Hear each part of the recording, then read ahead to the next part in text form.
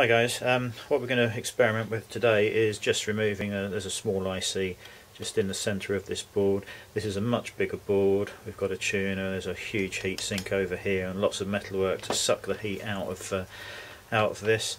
The idea is just to see if we can bring this board up to a preheat temperature of around 120, 130, something like that, and lift this off with a little bit of hot air, if I can get this in the frame. Yeah, there's a hot air nozzle there which you can't really see. So yeah, that's the idea today. Just going to give this wipe over with a fibre brush, just clean the legs. Again, we've got 3 thermocouples on there which I've forgotten to turn on. The temperature we've got on the 2 at the back is 12.2, 12.3, and the process value thermocouple is the one at the front, and that's saying 11, so it's just a 1 degree. Well, of course there's no point, there's no decimal point on the REX C100, so that could be saying 11.9 for all I know. So again, not going to worry about it. I've tried to get the thermocouples laying flatter. I don't suppose you heard that, but that's the dog down the gardens running around in the flooded lake that we've got. So she's soaking wet. Right, where was I? Yeah, so I've cleaned the legs. I'm just going to apply some flux to the pins on both sides, and then we'll fire this up. I'm going to set it to 30 as I did in yesterday's tests. We're just firing up the element now. I think from cold we had a 20-30 degree overshoot.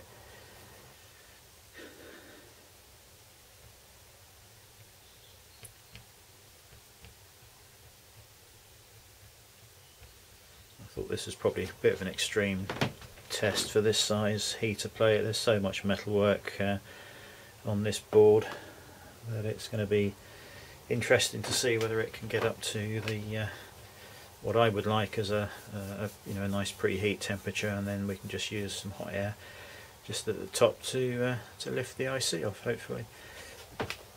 And even the IC looks like it's on a next to a great big ground plane. So yeah, should be interesting. Now I'm going to stay. I think I'm going to stay zoomed in on this IC. The process value is now up to it's 29. The lamp's just gone out as before. I'm sure we're going to get a nice overshoot. All the thermocouples are saying pretty much the same temperature now. Process value is on 37. These other thermocouples are on 38 and 36. So they're all very close to each other. What I'll do is I'll let that process value increase up to whatever it's going to go up to, and then I'll just increase the set value to match and let it stabilise at that figure. It's colder today. I've also got the workshop door open. Process value is now 45. Thermocouples all saying 40. That seems to have stabilised. So I'm just going to increase that up to 50. The lamp's back on, so the element's back on. I'm just going to shut the door here. It's daft to let all that cold air in. Right, process value is now 46. Thermocouples at the back are saying 44 and 43. So quite closely matched. Of course, they're on different parts of the the board. We've got 2 of them are just over tiny print areas, and the thermocouple at the back on the left is over a big ground plane. So that'll be interesting to see how that affects the temperature. Right, light's gone off, we're at 52 on a process value, and we're getting 52 and 53 on the back thermocouple meters. Whether this is too closely zoomed in. So 55, and I'm just going to zoom down there. I don't know whether you can see it or not, but that's on 58 now. And we're on 54 and 58, so yeah, that's okay. That's more like it today.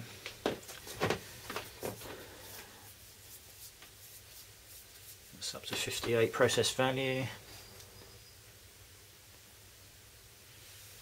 In case you're wondering why that appears brighter, I have just lit this today with a strip light, and it's got magnets on the back, and it is just stuck onto one of my flexible arms. Just thought we might want this a little bit better lit than normal. Right, 56 now, so I'm just going to increase the set value up to, I think we'll go for 80. Okay, that's now on 80 and heating.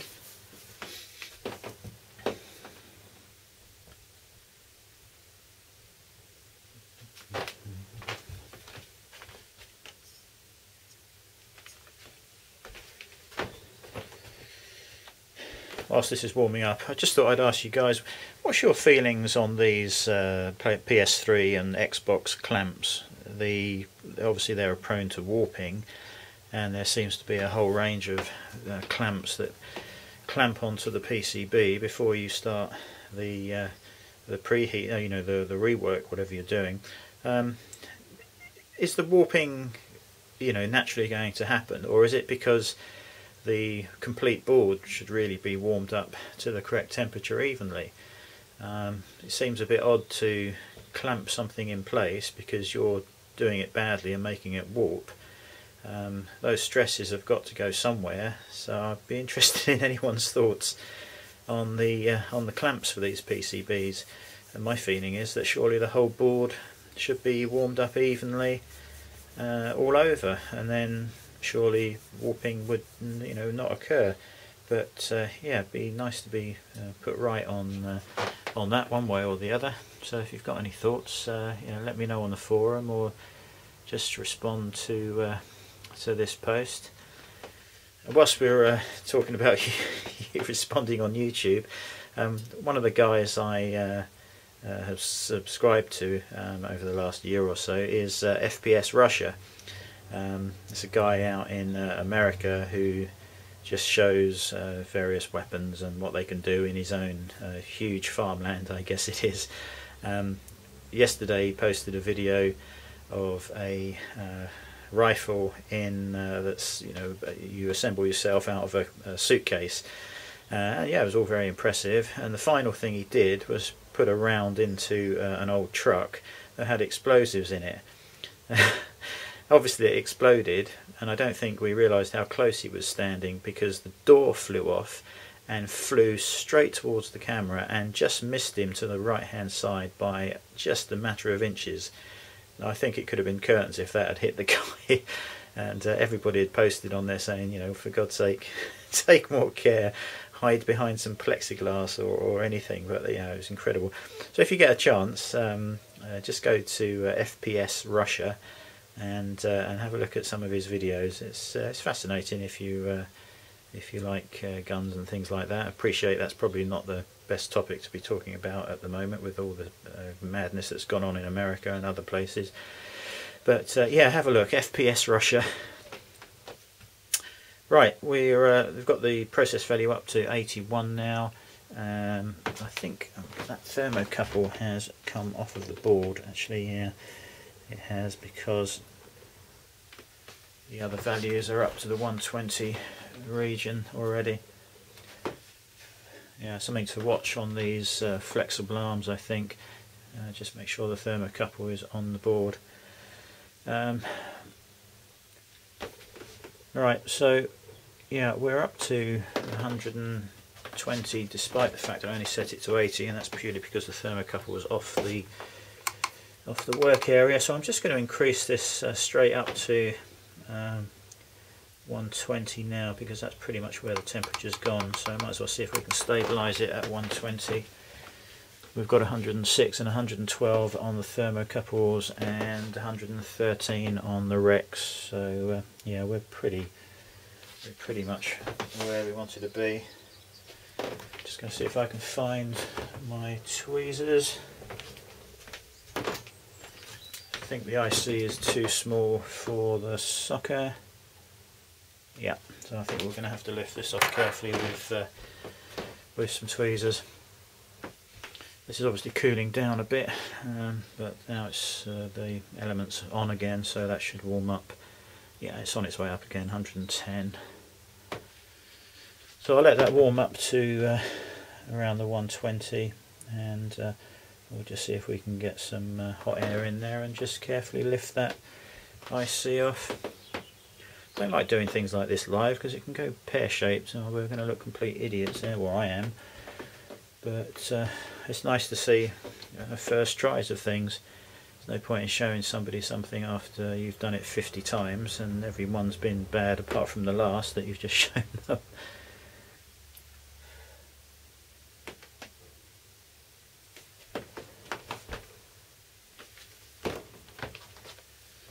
Okay, 120 process value, 120 on the, I think the left thermocouple, 110 on the right hand one.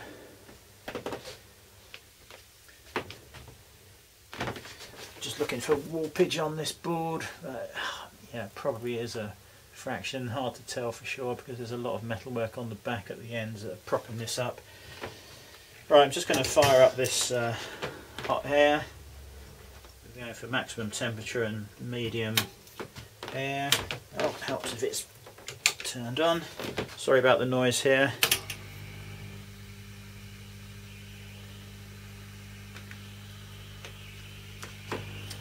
This also might be a bit tricky to do with. Oops. Sorry, there goes the light. I have to do without that. Just going to move those thermocouples out of the way now.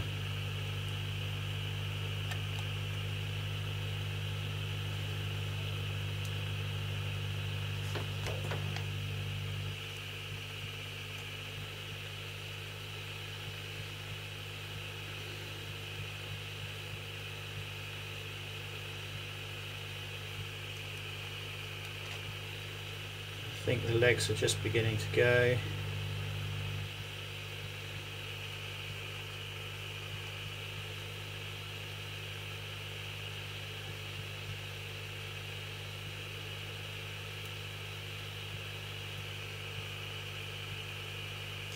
And there we go. So I'm just going to remove the heat and turn this one off. Going to pop those thermocouples back onto there, see what readings we're going to get.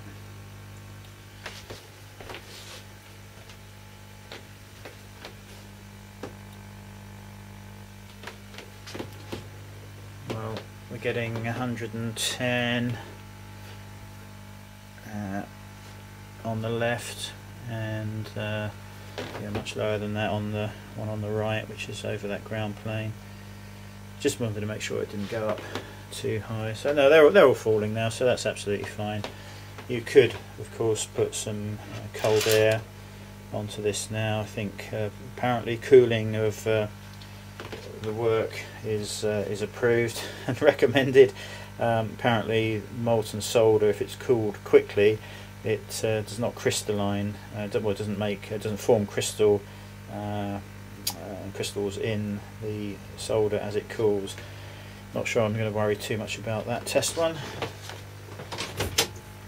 as it's probably not going back on. This is just a scrap board. So yeah, even with the board this size, I'll just zoom out, maybe you can see a little bit more. In fact, I'll move the tripod back a bit. There we go. It's a fairly big board. Lots of material on there that would, heatsink very nicely. But yeah, that came off without too many problems. So yeah, I guess the next thing to do is well, I'll probably remove some of the other components on this board, perhaps some of the ones on the edge, see how the board behaves. But yeah, I think that's quite a good result. The IC came off. Not going to see that properly, it's not going to focus. There is no ground plane on the back, but there is a little blob of glue on it. But yeah, no damage obviously. You can actually tell when the pins reach reflow because they just take on a slightly more silver complexion, and if you gently nudge the IC you can actually see it move slightly, and then a little bit longer with the heat, a little soak, and then just gently lift it up. So yeah, another successful test I think. Catch you later.